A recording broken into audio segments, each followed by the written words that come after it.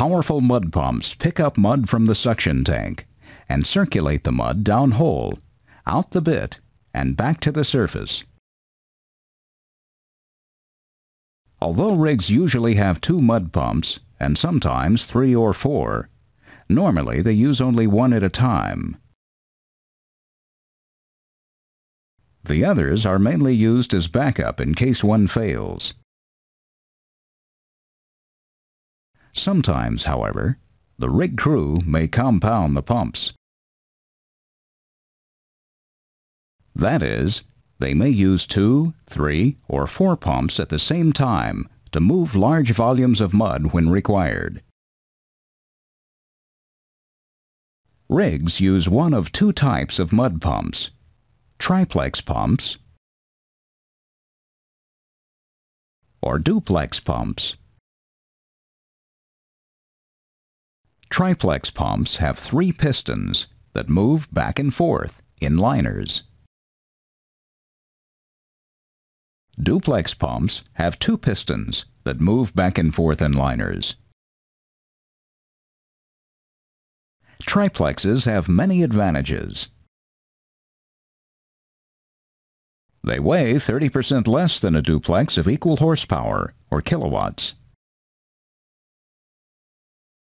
The lighter weight parts are easier to handle and therefore easier to maintain.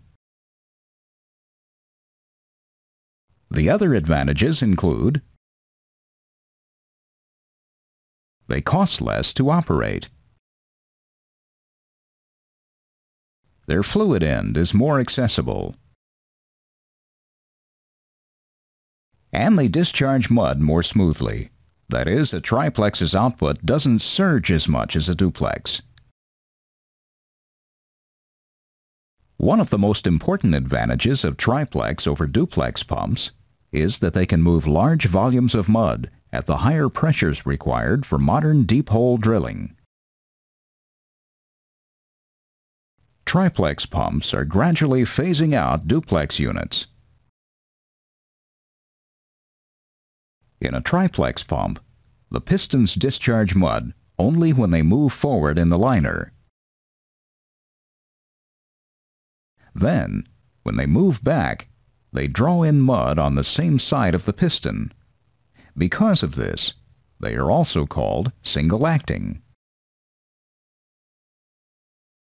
Single-acting triplex pumps pump mud at relatively high speeds. Input horsepower ranges from 220 to 2200, from 164 to 1641 kilowatts. Large pumps can pump over 1100 gallons per minute, over 4,000 liters per minute. Some big pumps have a maximum rated working pressure of over 7,000 psi, over 50,000 kilopascals, with 5-inch 127mm liners. Here's a schematic of a triplex pump. It has 3 pistons, each moving in its own liner. It also has 3 intake valves and 3 discharge valves. It also has a pulsation dampener in the discharge line. Look at the piston at left. It has just completed pushing mud out of the liner and through the open discharge valve. The piston is at its maximum point of forward travel. The other 2 pistons are at other positions in their travel, also pumping mud. But right now, concentrate on the left one to understand how the pump works. The left piston has completed its backstroke, drawing in mud through the open intake valve. As the piston moved back, it lifted the intake valve off its seat and drew mud in. A strong spring holds the discharge valve closed. The left piston has moved forward, pushing mud out through the now open discharge valve. A strong spring holds the intake valve closed. The left piston has completed its forward stroke, the full length of the liner, completely discharging the mud from it. All three pistons work together to keep a continuous flow of mud coming into and out of the pump. Crew members can change the liners and pistons. Not only can they replace worn-out ones, but they can also install different sizes. Generally, they use large liners and pistons when the pump needs to move large volumes of mud at relatively low pressure. They use small liners and pistons when the pump needs to move smaller volumes of mud at relatively high pressure.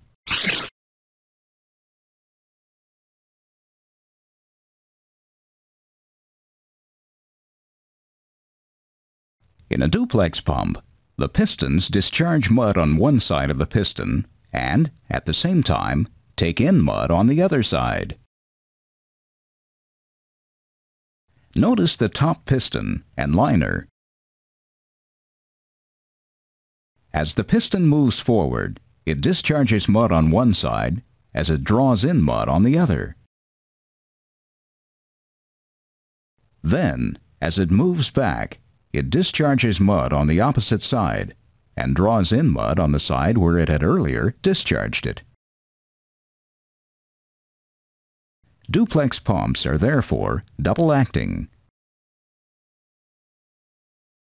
Double-acting pumps move more mud on a single stroke than a triplex.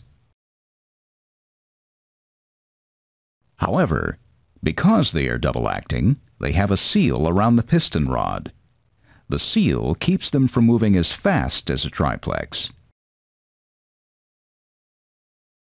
Input horsepower ranges from 190 to 1,790, or from 142 to 1,335 kilowatts.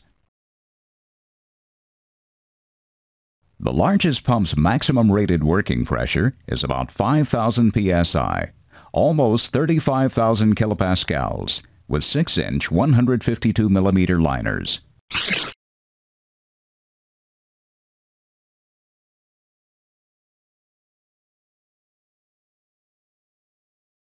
A mud pump has a fluid end, power end, and intake and discharge valves.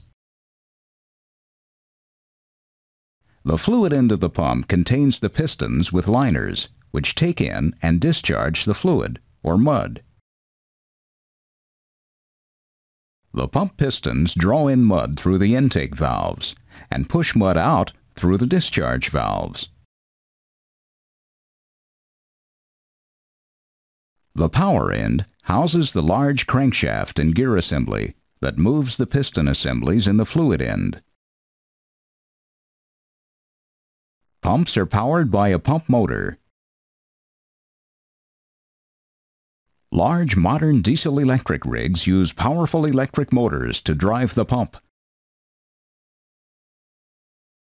Mechanical rigs use chain drives or power bands, belts, from the rig's engines and compound to drive the pump.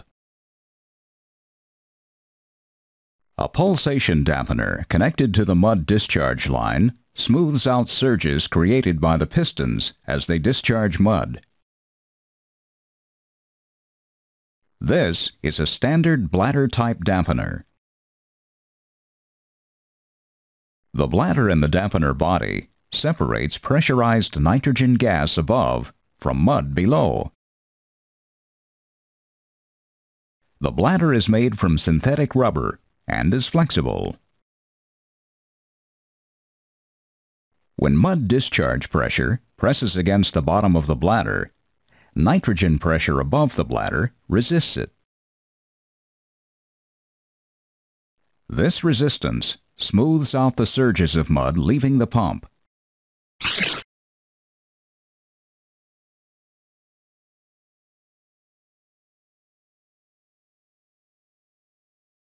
Here is the latest type of pulsation dampener. It does not have a bladder. It is a sphere about 4 feet or 1.2 meters in diameter.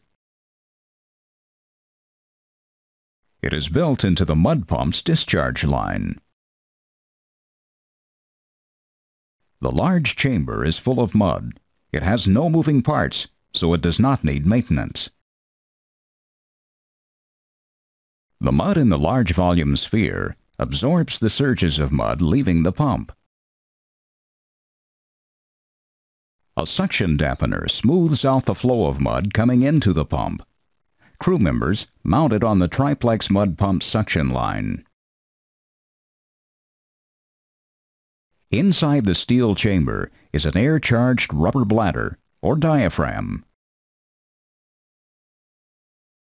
The crew charges the bladder about 10 to 15 psi, 50 to 100 kPa. The suction dampener absorbs surges in the mud pump suction line caused by the fast-moving pump pistons. The pistons constantly start and stop the mud's flow through the pump. At the other end of the suction line, a charging pump sends a smooth flow of mud to the pump's intake. When the smooth flow meets the surging flow, the impact is absorbed by the dampener. Workers always install a discharge pressure relief valve. They install it on the pump's discharge side, in or near the discharge line. If for some reason too much pressure builds up in the discharge line, perhaps the drill bit or annulus gets plugged, the relief valve opens. The open valve protects the mud pump and system against damage from overpressure. Some rig owners install a suction line relief valve. They install it on top of the suction line, near the suction dampener. They mount it on top so that it won't clog up with mud when the system is shut down.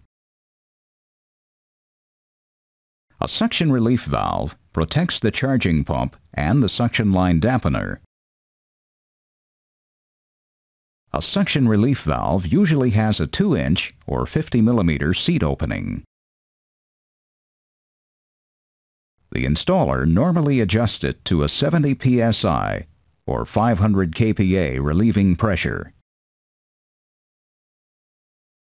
If both the suction and discharge valves failed on the same side of the pump, a high backflow or a pressure surge would occur. The high backflow could damage the charging pump or the suction line dampener. The discharge line is a high-pressure line through which the pump moves mud. From the discharge line, the mud goes through the standpipe and rotary hose to the drill string equipment.